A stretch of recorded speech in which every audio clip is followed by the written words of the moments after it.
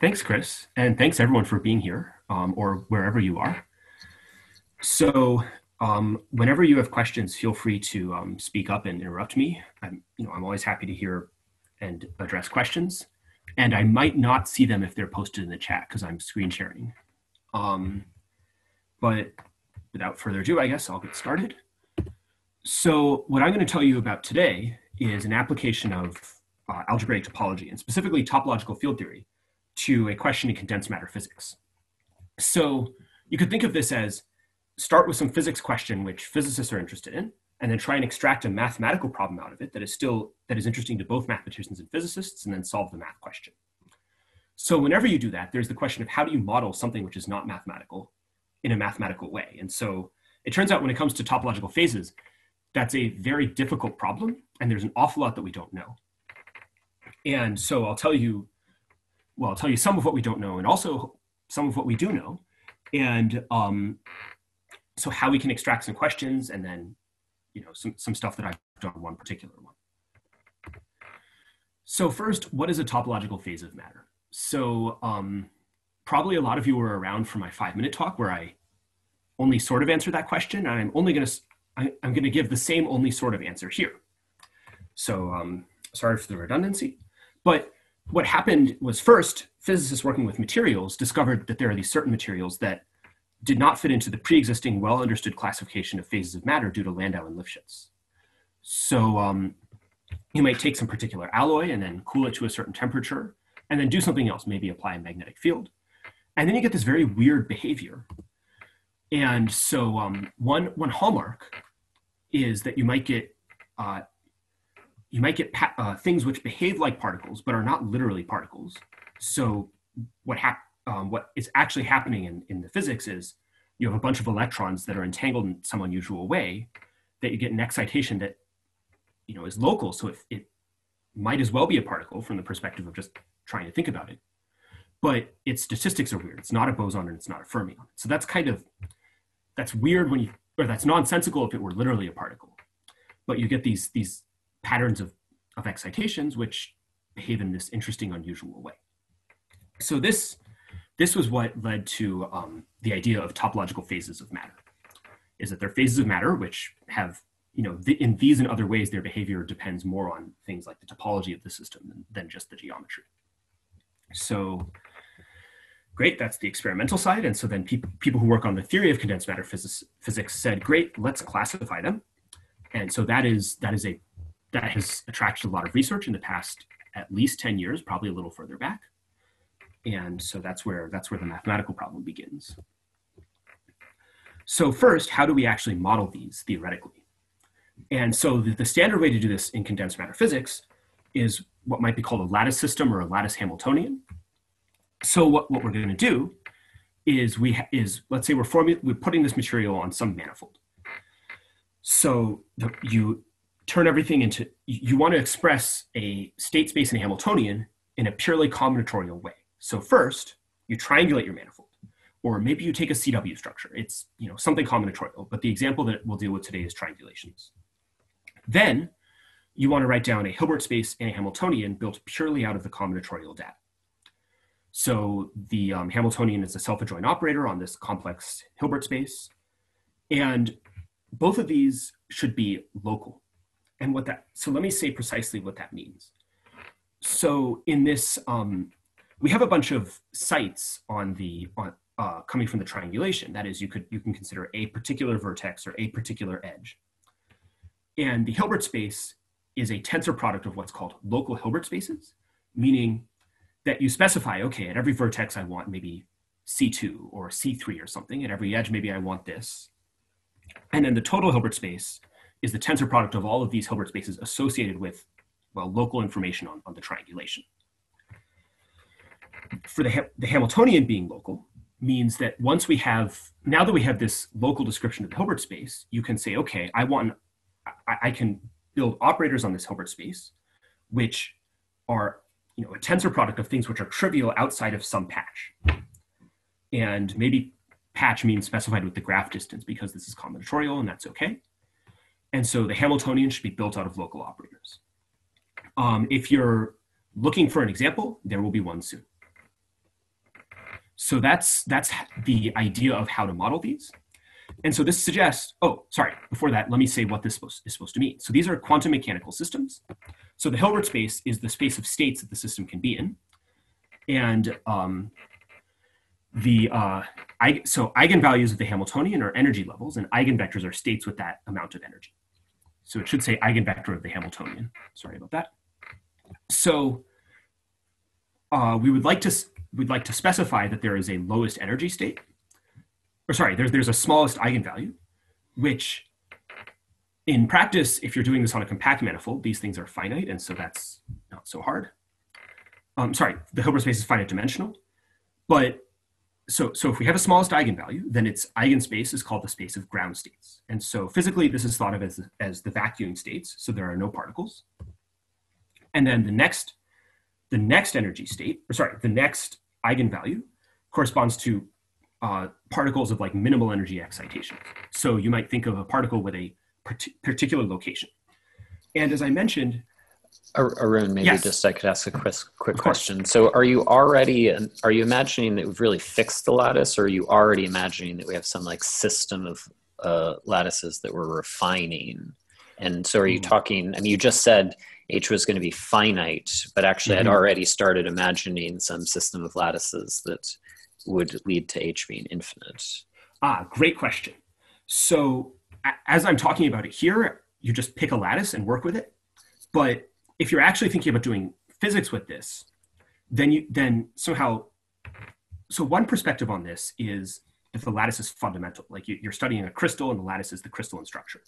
But another perspective is that you're trying to approximate some continuum system and you'd like the lattice to get finer and finer and finer. I think that's what Chris is getting at.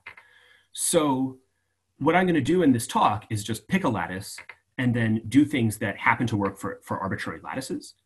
But in general, the perspective of we'd like to imagine some sort of renormalization where the lattice gets finer is a really good perspective to have on this. And ultimately, some of the things that I say that we don't know how to make mathematical yet, that's probably going to be related in that the solution to figuring out how to say some of these things precisely will involve a family of lattices getting finer and finer. Yeah, great question. Did that address the question? Are there more follow-up questions?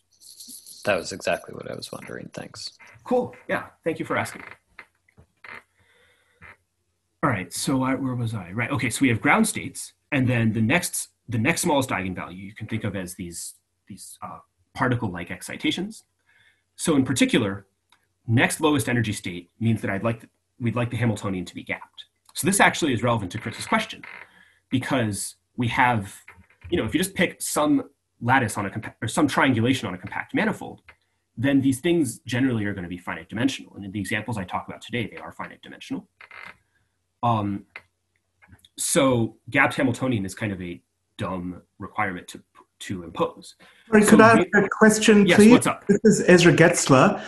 Yes. What is a gapped Hamiltonian? So I didn't that see just the means, that means spectral gaps. So but there's a mass gap.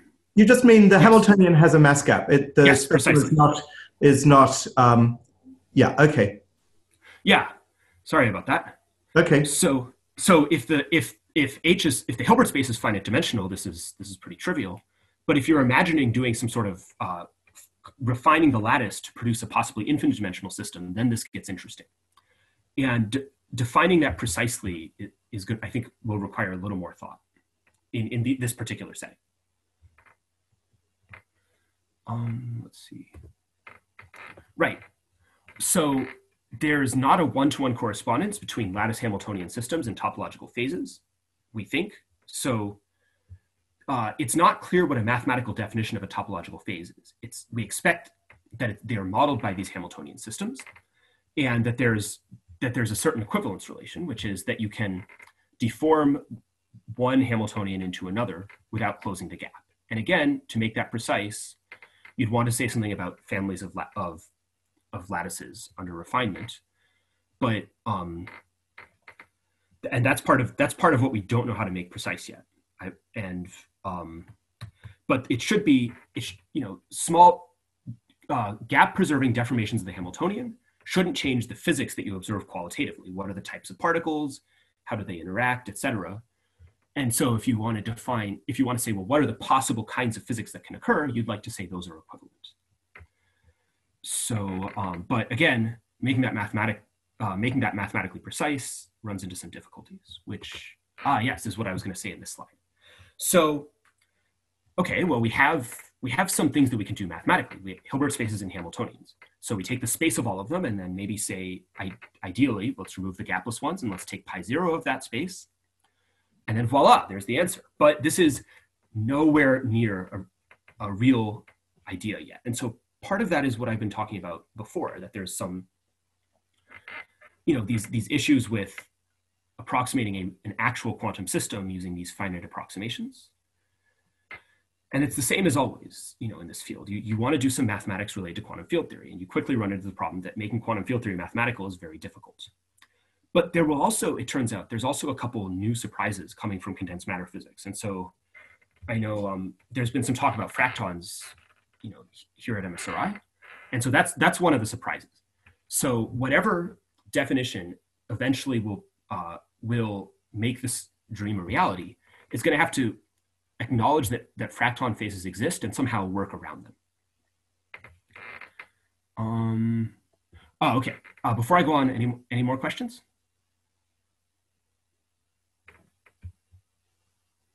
Okay. So, you might have noticed that I've couched a lot of what I just said in terms of we don't know how to do this, or they should be this, or the physics says this, but we don't know how to do it mathematically.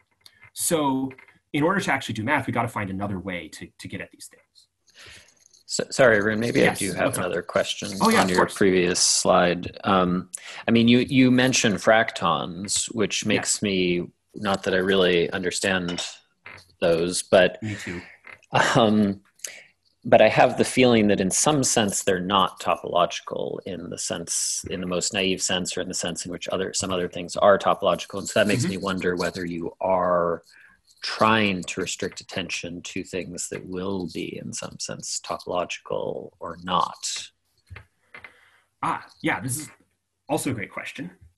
So what I meant by was, if you write down a Hamiltonian in, say, dimension 3+1, how do you know whether it's actually something that behaves a lot like a topological phase? So, sorry, let me say that sentence again. So someone hands you a Hamiltonian, and you'd like to say this is a topological phase.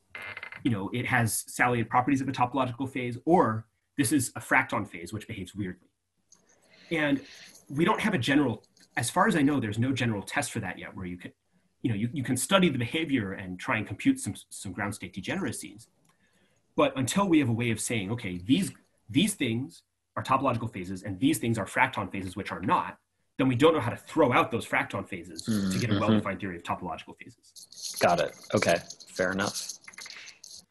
And I've talked to a couple people at, I think I was talking to Fiona, who said, well, for her, fracton phases are the interesting thing. And maybe for me, it's something to be worked around, but that's not a point of view shared by everyone. And there's lots of interesting mathematical physics to be found there. Yep. Cool. More questions or thoughts? All right. So we're going to try and get at these things another way. And so the idea of this ansatz is that topological phases at low energy should be described by topological field theories. And so that's a physics sentence that even making precise at the physics level is a bit difficult.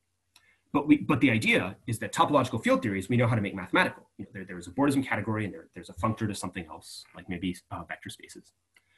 And so the idea might be, given a lattice Hamiltonian system, find a way to extract a topological field theory out of it, and then study that TFT. So this also, this also is not yet a mathematical theorem or even a precise conjecture, but I will be able to say some things precisely that we are able to get out of it.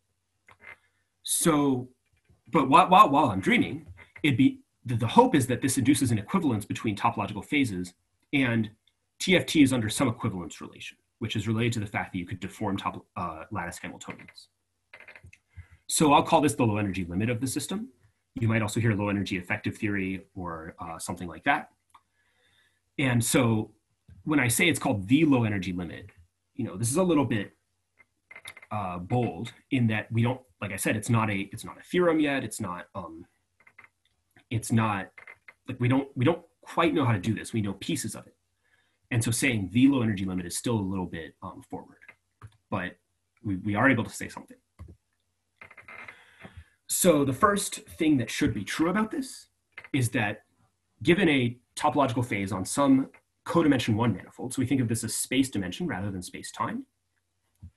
So we can extract the space of ground states, and that's some vector space or Hilbert space. And given a topological field theory, we can say, well, what's just the state space of that? We don't have anything other than that. We just have a vector space. And if the space of states, what the functor assigns to that manifold should be the same as the space of ground states on this lattice model. And that's so that's the first thing that we should be able to say about the low energy limit, is it captures the space of ground states in that sense. And we can, in general, say a little more, but not much more. And so this is, because of difficulties of defining a topological phase or of studying the space of all Hamiltonians, there's no theorems yet that say, okay, well, in general, we can always do this, but we can study examples. And there's an abundance of examples which in various dimensions and various theorems relating certain lattice systems to topological field theories. So I promised an example, so let's do it. So the example that everyone always talks about is the toric code. So this is the Drosophila melanogaster of topological phases, I guess. So what we're going to do is we're going to build a gauge theory-like system. Well, it is a gauge theory, I guess, in a physics sense. But the gauge group is the integers mod 2, and we're doing it on a lattice. So let's fix a closed D manifold with a triangulation. So we're going to start with a groupoid of fields, and it's a discrete groupoid, but that's okay. So you might think of this as a stack of fields if you like thinking that way. We're going to take principal Z2 bundles on the one skeleton of M, and but we're going to equip them with a trivialization on the 0 skeleton. So if you've thought about the toric code in terms of spins, then there's a way to translate from that perspective to this one. And I'm not going to go into detail right now, but it's not super complicated. And if you want to hear more about it, let me know, and I'd be happy to chat about it afterwards. But the point is that you can translate the standard description of the toric code into this more gauge theoretical. So we have some groupoid, and then we take the space of functions on it. So that just means that take pi 0 of this groupoid, so take isomorphism classes of such principal bundles, and just take the free vector space on that. So since M is closed, this is a finite dimensional Hilbert space. So a state is a function on the fields, and we're going to note this by phi. So now I'm going to build some local operators. So let's say V is a vertex, and then there's an involution on the groupoid of fields, which says, okay, well, I have a trivialization at this vertex. Let's just switch the value of the trivialization between the two covers. So now I have a function on the space of fields, and I can just precompose it with this automorphism. So that is what this operator A sub V is doing. It's first switch the trivialization at V and then compute your function. So before I say that, I just want to mention that I said these operators ought to be local. So the Hilbert space was not presented as a tensor product of local Hilbert spaces, but you can write this as a tensor product of C2 associated to every edge.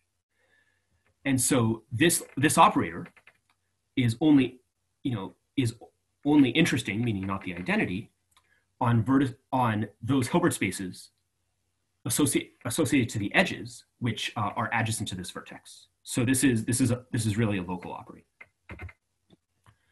So another local operator is we'll define as associated to a face.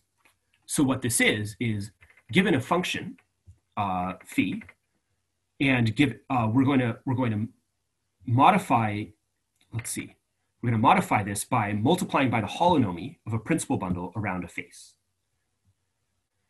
If I highlight, can people see that? Like yes. I currently have some. Okay, great. Yeah. So So we take, okay, we say, given our function, we produce a new function, bf of phi, and that says, given a principal bundle with trivialization, compute, well, take the original function and multiply by the holonomy of the principal bundle around the face. And so here it's crucial that we're only on the one skeleton, because if your principal bundle extends to the whole manifold, then of course its holonomy has to be trivial around a face. So this is another local operator. And so the Hamiltonian is a sum of these local operators. So first, this is averaging over the action of AV, and this is averaging over the action of BF. So I'm going to call those H sub V and H sub F. So this is, well, I'll say it's a nice Hamiltonian. So the whole point of this ansatz was, let's study the toric code by studying its low energy field theory, or TFT rather. And so in order to do that, let's see what we can say about the low energy TFT. Even though we can't see everything, we'll be able to see something. So the way to do this is, what are the spaces of ground states of the toric code on various manifolds? So I'm not going to go into complete detail, but first you check that HV and HF are all commuting projectors. So that is, all of HV and HV prime commute, HF and HF prime commute, HV and HF commute, no matter what, for any vertices V, V prime, F, and F prime. Moreover, each one is a projector, so it squares to itself. So then, linear algebra lemma, this means that the smallest eigenvalue of the Hamiltonian is 0, and that the kernel of the Hamiltonian is the intersection of the kernels of these HV and HF operators. So this is the nice situation that you are happy if you are in, and a lot of examples of Hamiltonians in these lattice systems are commuting projectors. So this is, this is a good thing. So if you wind through what happened, so HV averaged the action of AV, so it says you're fixed under AV. So what that means is that you don't depend on the trivialization, because if you switch the trivialization, nothing happens. So the intersection of the kernels of all HV operators is functions which just don't depend on the trivialization at all. So they're just functions on principal Z2 bundles on the one skeleton. So then let's turn to Kerr HF. So, excuse me, these are the functions which, if you just trace through what the holonomy condition means, these functions vanish on principal bundles that don't extend across the face F. So in other words, what we're looking at is functions which are 0, except when the principal bundle extends across the entire 2 skeleton of the manifold, if we're looking at all faces F. And so for a principal Z2 bundle, once you've extended across the 2 skeleton, you extend uniquely across the rest of the manifold. So the upshot is that the space of ground states is the space of functions just on principal Z2 bundles on N. So when I say functions on a groupoid, I mean functions on the set of isomorphism classes of that groupoid. So I'd like to point out something kind of magical that happened, which is important, which is we started with something which manifestly depends on the lattice.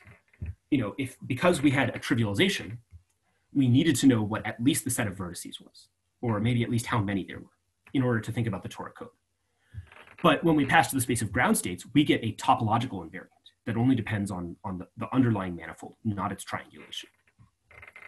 So this is the kind of behavior that you should expect from topological phases. And so, and whereas, for example, the reasons that we don't think fractons are topological, in part is that they don't have this behavior. The space of ground states knows things about the lattice. Anyways, so we have the space of ground states. It's functions on principal Z2 bundles. So you think, is there a topological field theory that I know whose state space is functions on principal Z2 bundles? And yes, there is. This is one of the, again, this is an example that people love to study. It's called Z2 finite gauge theory. And you may have heard it called Z2 untwisted Dijkgraaf-Witten theory. And so it assigns to a closed n-1 manifold functions on principal Z2 bundles. It assigns to a closed n manifold, so in space-time dimension. It just counts the number of principal Z2 bundles and then weighted by the size of the automorphism group of said principal Z2 bundles. So what have we done here? We have not said, aha, we get the entirety of this Z2 finite gauge theory out of the toric code. What we do have, though, is state spaces match, spaces of ground states. So you might be thinking, okay, dimensions are the same. You've produced an equality of two numbers, big one. But you can actually go a little bit farther than what we've done here. There is a natural action of the mapping class group on the state spaces in this finite gauge theory. And you can cook up an action of the diffeomorphism group of them on the ground states of this, of the toric code. And it turns out that diffeomorphism group action factors through the mapping class group, and the two actions coincide. So you have, this is not just some, like it's a little stronger than just some numbers are the same, though you have to work a little harder. So this is a, this is the sort of the wink, wink, nudge, nudge, not yet a theorem, but definitely a suggestion that we're on the right track. Oh yeah, that's what I said. And so if you want to actually see the value, this Z2 finite gauge theory on boardism, probably you're out of luck. But if your boardism is the mapping cylinder of or the mapping torus of a diffeomorphism, then you can use that diffeomorphism action. So we don't have nothing. We have something, but we don't have everything. Before I go on, more questions. Yeah, this is Chris again. Are there any non-trivial, by which I mean non-mapping cylinder boardisms, for which it's easy to see the map of Hilbert spaces? Coming from the toric code? Yeah, for this in this example. So I haven't thought about that a whole lot. So here's one possibility, which Dan Fried told me, and which is somewhere in his reflection positivity paper with Mike Hopkins, which is so mapping cylinders globally have an ON-1 structure, meaning that you have a global, mapping tori, meaning that you have a, you know that it's the, what's the word? It's really something in dimension n-1 and then a cylinder on it. So but everything here is local. So you should be able to say if you locally have a ON-1 structure, or I guess we should say you have an ON-1 structure. So that's, I think that's a non-vanishing vector field or something close to it. So you have charts in which you have a direction of time. So what you in principle should be able to do is take cut your manifold up into pieces where you have a direction of time, and then use that to compute. So in the direction of time, you exponentiate the Hamiltonian, and that tells you time evolution. And so hopefully that should stitch together into a map between the incoming part and the outgoing part. As for actually doing this in practice, I haven't thought about that much, but something like that may be possible for those boardisms. Maybe it could be, or it could be that precisely time is kind of breaking down in the non-trivial boardisms. So, right. But in these boardisms with ON-1 structure, we do have sort of an arrow of time. So even though these systems are not relativistic, that seems non-relativistic enough that we might be able to say something. Nice. Yeah. Are there? Let's see. Did I address your question? Yeah. Cool. More questions before I go on to a different example. All right. Cool. So I'm not going to tell you the details about this example because it's a little bit, precisely saying it is a little bit finicky. So Friedman and Hastings in 2016 wrote down this model called the GDS model, which is closely related to the toric code. So the difference is that you modify the HV term by a sign.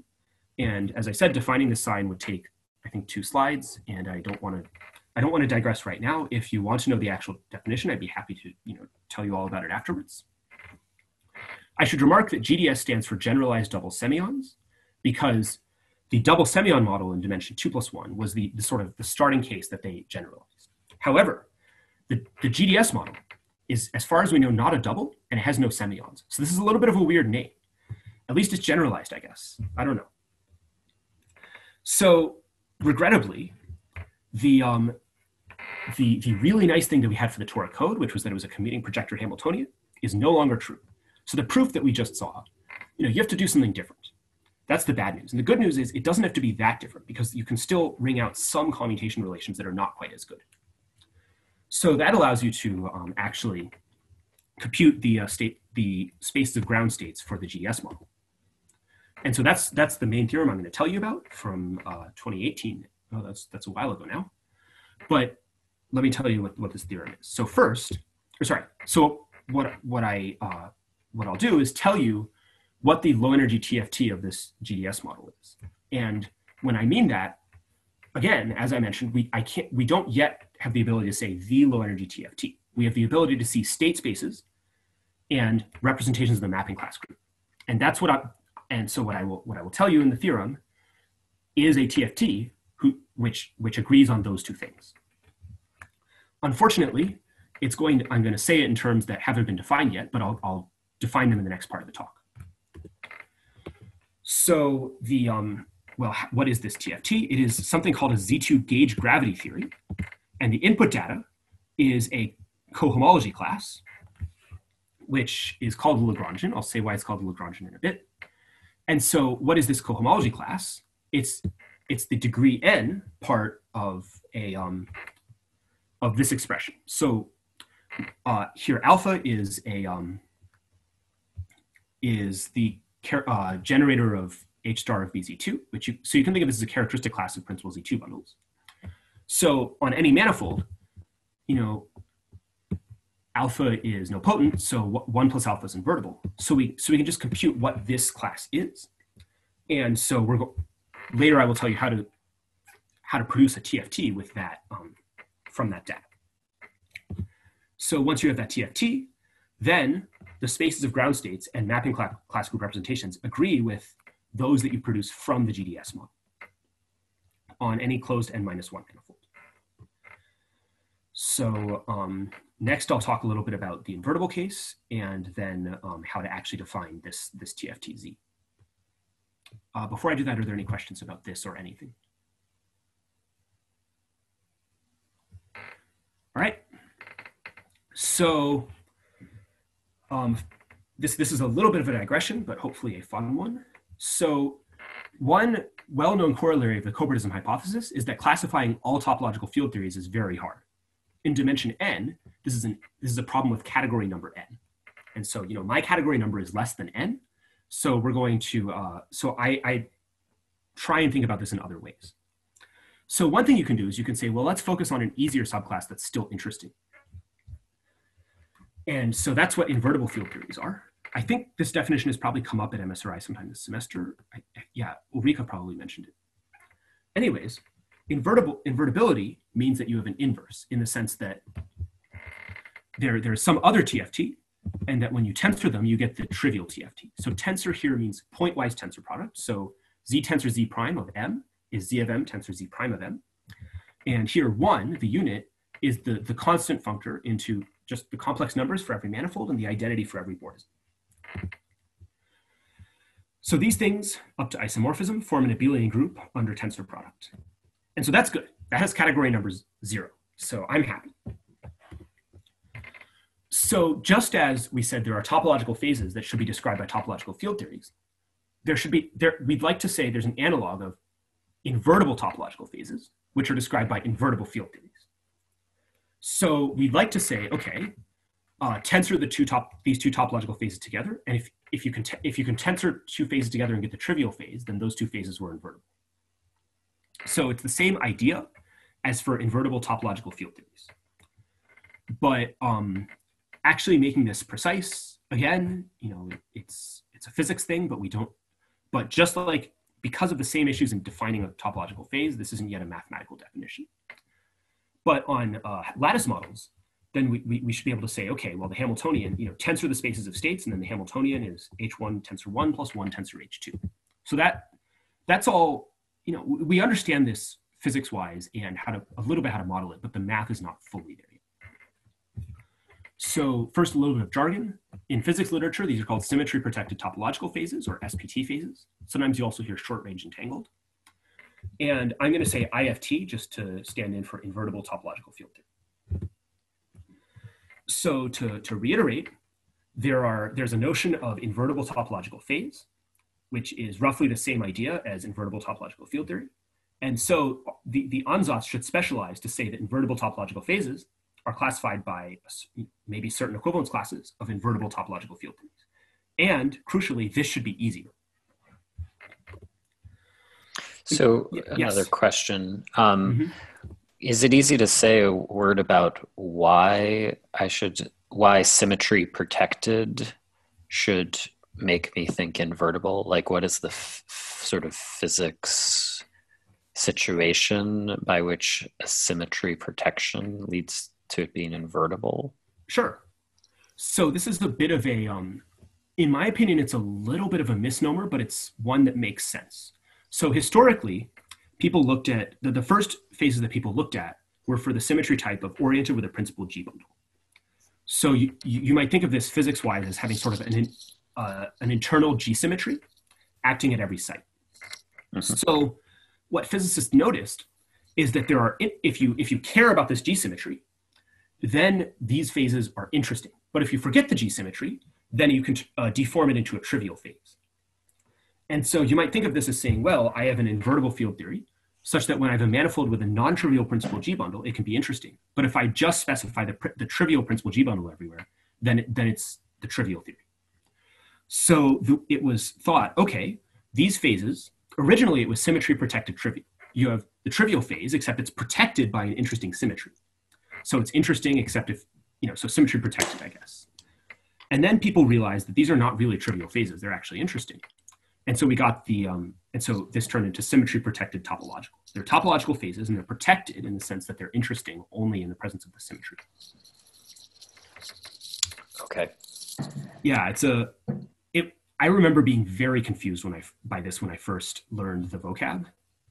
I think of these some people might say that is a definition and that the invertibility is sort of a consequence, but I think that only works in some cases.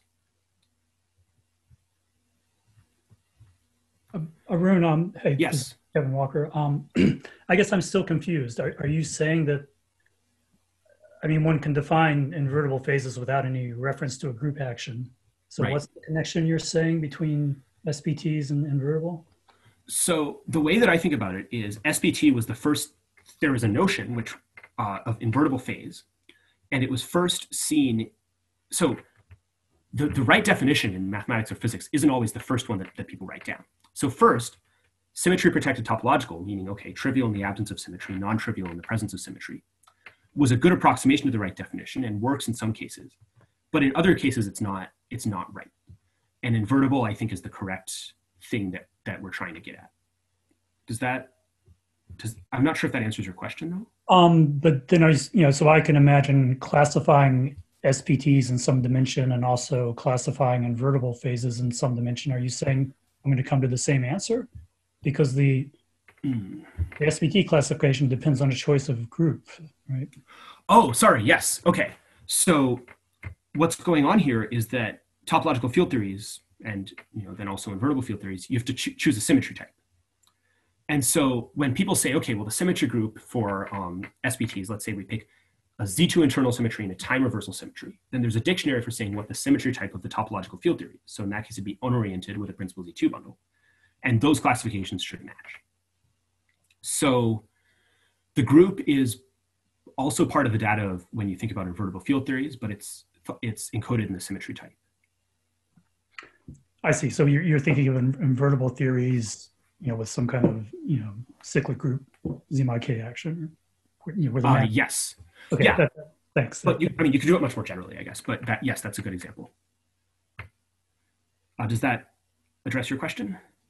Yes, it does. Cool. More questions? Yeah, I guess I have a related question. This is Colleen Delaney. Okay. Maybe related to Kevin's question. So the classification of symmetry protected topological phases in some senses maybe part of this a classification of homotopy quantum field theories in the sense of Turayev. So yes. Right. So could you maybe say a little something about the relationship between your invertible topological field theories and homotopy quantum field theories? Yeah, sure. Yeah, these are all great questions, everyone. But this one, so what Turayev calls a homotopy quantum field theory, the way that I've been thinking about it is, so for a topological field theory, sorry, to think about topological field theory, you should specify the symmetry type. So for example, maybe the oriented Bordism category or the spin Bordism category. But let's say you want the Bordism category of manifolds together with a map to a space X. So you can write down this Bordism category.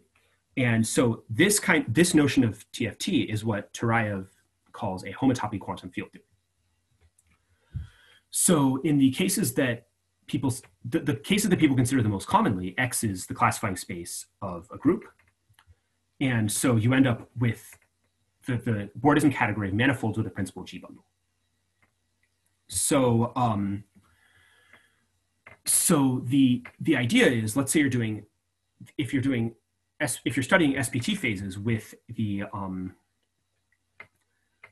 for an internal symmetry given by G, that should correspond to, in topological field theory, the Bordism category of oriented manifolds with a principal G bundle. And so we're looking at the invertible field theories there. And so in Turayev's language, we're looking at the invertible homotopy quantum field theories, where the target space is BG. Okay, thank you. Yeah. Cool. More questions or anything else that I haven't addressed?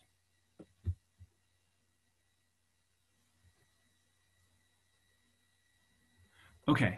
In that case, I'm going to go on, but of course, stop me whenever you have a question. So invertible field theories are classified. I think this has been talked about at various times in this semester. So I'll go through it a little bit fast, but just recalling that if you have two commutative monoids and a map between them, which is invertible in the sense that its image is contained within the subgroup of units, then we can extend F we can make sense of F on the formal inverse of any element of A. So we group complete A, and we just say F of X inverse is whatever F of X was, and then invert it, which we can do because it landed in the invertible objects. So this is just fun with monoids. And the fact is that maps of abelian groups from this group completion to this group of units are the same thing, meaning a natural bijection, with invertible maps between these monoids. So now let's just do that with topological field theories. So instead of commutative monoids, we'll have symmetric modal categories. And instead of abelian groups, we'll have spectra. And maybe you can say symmetric modal infinity n categories. And then things will still work, although I think some of okay, so at least for small n, at up to 2, this will definitely work. And afterwards, I think we still have the same theorems, but I'm not sure. So this is taken up by Dan Fried and Mike Hopkins, building on work of Galatius, Madsen, Tillman, Weiss, and Chris Schomerpries on the homotopy type of the Bordism category in the one category the topological category for GMTW and the infinity n category for Chris. So what we get is a natural isomorphism between the abelian group of invertible TFTs with a particular tangential structure, valued in the target symmetric monoidal category of supervector spaces, and these maps between spectra. So let me go ahead and say what those are. So MTGN is a certain type of Thom spectrum where we pull back the negative of the tautological bundle. So that's the first thing, and that's what makes this tangential instead of normal. And second, we're looking at ON instead of O infinity. So this is somehow an unstable version. So that's the domain. And the codomain is something called the Pentragon dual of the sphere. So this is closely related. Oh, oops, this should be a right paren, sorry.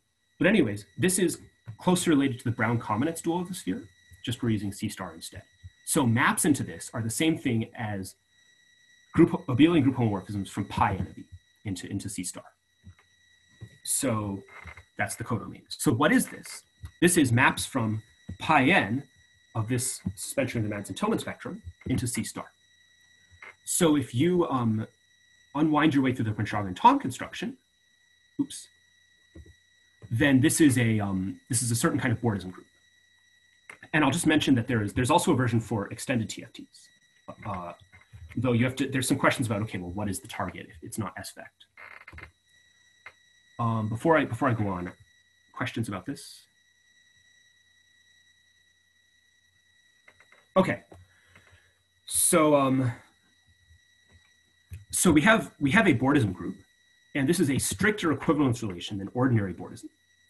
So therefore, an ordinary Bordism invariant defines one of these kinds of Madsen-Tillman, or sometimes also called Reinhardt or vector field Bordism invariants. And so a C-star valued ordinary Bordism invariant gives you an invertible topological field. And in fact, if you specify a nice condition called reflection, or if you specify reflection positivity, which is something that you should expect for invertible field theories coming from physics, then you precisely get ordinary Bordism invariants. And the caveat is there's a conjecture on how orientation reversal as a Z2 action acts on the Bordism infinity n category. But this is, I mean, this conjecture is very believable, and it's, you know, it's probably true. So that tells you, that we should be looking at Bordism invariants. So first, let's talk about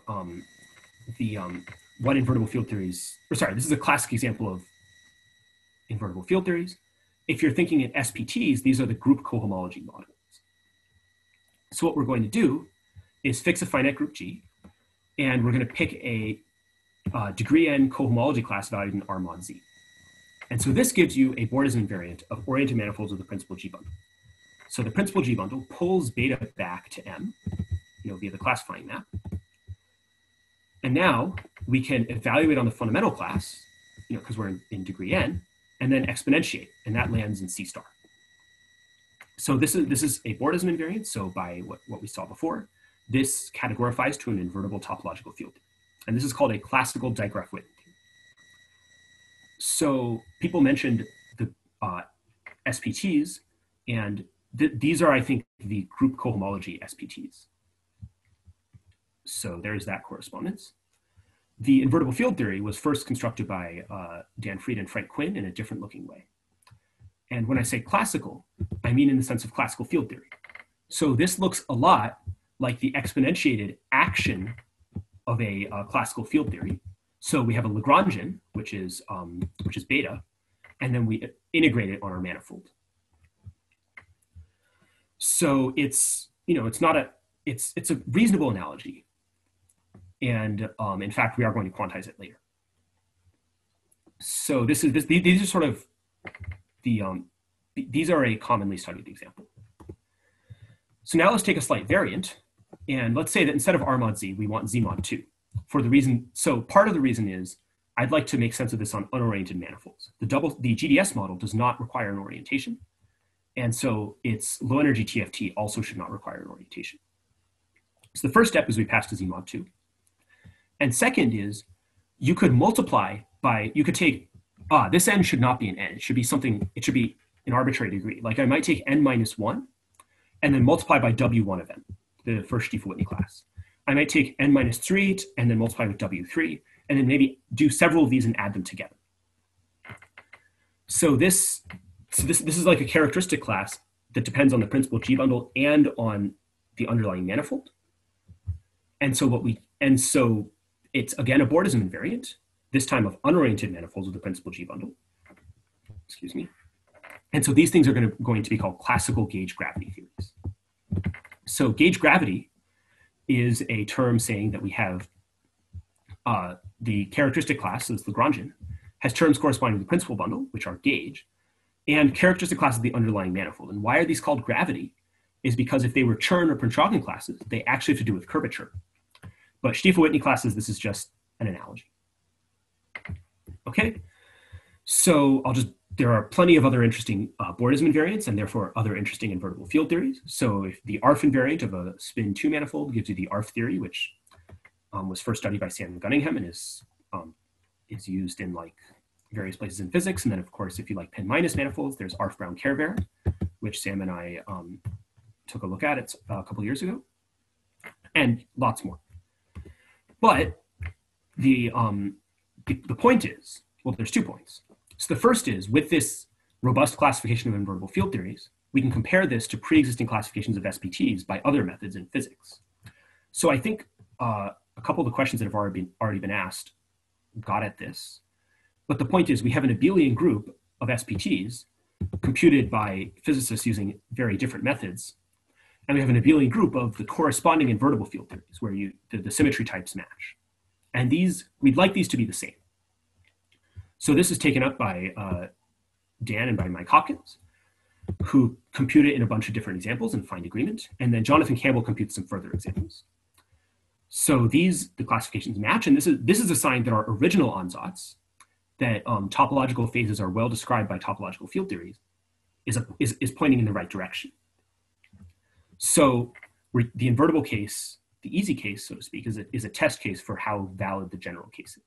So this is something to be happy about, or at least I'm happy about it. I hope you are too. So now we can, let's see. So now we can also use this as a way of constructing invertible TFTs, where you have some reason for caring about invertible field theories. And well, this is a pretty easy way to construct them, at least if you like, if you like Bordism, which I do. So the low energy TFT of the GDS model, or at least the TFT I wrote down, which seems to describe it, is not invertible, but we'll be able to start with a classical gauge gravity theory and then do something to it to produce a non-invertible TFT. And so this is a relatively slick construction, which was convenient for me. And so that's upshot number 2 that I like, an easy way to construct topological field theories. Well, some topological field theories. So how do we do this? So first what you do is you quantize the classical theory. So this is a finite version of path integral quantization. We sum over all the gauge fields, which are principal Z2 bundles. Oops. So the good news is M is closed, so this is a finite sum. And therefore we can, the path integral as a finite sum is mathematical. And so here I'll tell you some of the answers. So on closed manifolds, in space-time dimension, what you do is you say, okay, take the classical theory, which requires M and a principal Z2 bundle P, and take the sum of that overall principal Z2 bundles, or overall isomorphism classes rather, and then you weight by the automorphisms. So the standard way of counting in a groupoid, if you've seen that before. So this really is a sum over principal Z2 bundles. If you're closed and of codimension 1, it's a little more complicated, where you use what you assign in the classical theory to produce a vector bundle over the groupoid of bun Z2n. So what that is for every object in the groupoid, you get a vector space, and for every morphism, you get a map between vector spaces. So then we take sections, and that gives us the state space of this quantized theory. So this is, if you're familiar with Dijkgraaf-Witten theory, this is exactly what's going on there, although maybe it's said differently than what you've seen, depending on where you read it. And again, these are all finite sums, so these can be and are defined as mathematical operations on topological field theories. This is Ezra Getzler. Could I ask a quick question? Of course. What do you mean by weighted sum? So really what's going on, shoot, if my camera weren't frozen, I could write it down. But so this is a finite set, pi 0 bun Z2m. And so for each principal bundle P, we compute whatever the classical theory assigned, which is some number, and then divide by the size of the automorphism group of that principal Z2 bundle. That's the weight, is the size of the automorphism group. The reason I ask is because I didn't realize that was part of the Dijkgraaf-Witten prescription. Is that my mistake? I think that is standard, is that you have to, is that the weights are there. Because otherwise, if I'm remembering correctly, so when you want to define this on Bordisms, I think the weights are important in order for it to glue, but I don't remember. Okay, great, thanks. Yeah, more questions then, or any follow-up question about that? Okay. So let's just recall, this is word for word the same theorem, but now what's actually happening here is we've quantized the classical gauge gravity theory into this. So let me say, so I'll finish up by saying, how do you actually define this theory Z? and then I'll say a little more about some things that we still don't know how to do. So first, the total Stiefel-Whitney class times alpha over 1 plus alpha defines a characteristic class. So we take the, so as I mentioned, you can take a degree n part of that because 1 plus alpha is invertible in the cohomology ring of any manifold. So that is this is a something that you can write as the Lagrangian of a classical gauge gravity theory. We took a cohomology class of principal Z2 bundles, alpha, and multiplied it by Stiefel-Whitney classes. So therefore, from this data, beta, we get a classical gauge gravity theory. So now we do this finite path integral to obtain the gauge gravity theory, and that's what Z is. So in principle, from what I've told you in this in the past couple slides, you can unwind that. Oh, well, I didn't say how to get the vector bundle. Okay. But if you, from the description of the finite path integral, you can unwind that and use just what I said to compute this TFT on closed manifolds into codimensions 0 and 1. And so doing it on Bordisms is a little more complicated, but not too terrible. So the point is so now you have a description of this TFT, and it is telling you the state spaces of this TFT are isomorphic to the spaces of ground states of the GDS model. And this intertwines the mapping class group actions that you can find on both. So that's the main theorem. And so I'll finish up in the last 2 minutes by talking about the many things that we don't know. So the first most obvious question from this talk, I think, is only state spaces is somehow not enough. We'd love to be able to say more and actually see more partition functions. So this is related to, I think, Chris's question from a while ago. And it's not currently clear how to do that. So that's just, that is an open question. And another different thing is the GDS model is also studied by Lukasz Witkowski, Jongwon Ha, Matt Hastings, and Nat Tantavasadakarn in 2 papers from last year. And so they have a different argument, a physics argument, with a different conclusion about, so what phase is this model in?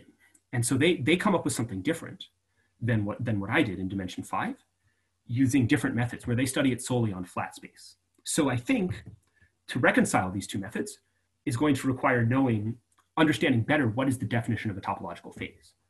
So somehow this conflict is an opportunity. It's a good thing because it allows us to sort of test these 2 ansatzes against each other and see, and therefore refine them and come up with a closer ansatz to the actual truth. So that's something I'd like to think about at some point. And finally, there's a bunch of variants of topological phases that are not as well understood. So fractons have been mentioned a lot. There's these things called higher order SPTs. And there's this thing called crystalline phases. And in these phases, these are versions of SPTs or even non-invertible topological phases in which the symmetry group can act on space. So an example might be phases for a cyclic group where the cyclic group acts on space by rotation. So all of a sudden, your topological field theory framework goes out the window because you can't localize these, like trying to make things local, which is an important thing for approximating by field theory, that just doesn't work when you have something non-local like a rotation. So understanding these, we'll have to go by different methods. Dan and Mike Hopkins wrote down a proposal using, which is a modified version of their invertible field theory calculation. So it's still expressed in terms of homotopy theory. And so in work in progress, I'm investigating and comparing that proposal in a bunch of examples with the classifications that physicists have produced by other methods. So I think, yeah, okay, I think that's everything. Sorry for going over time. Thank you all for listening.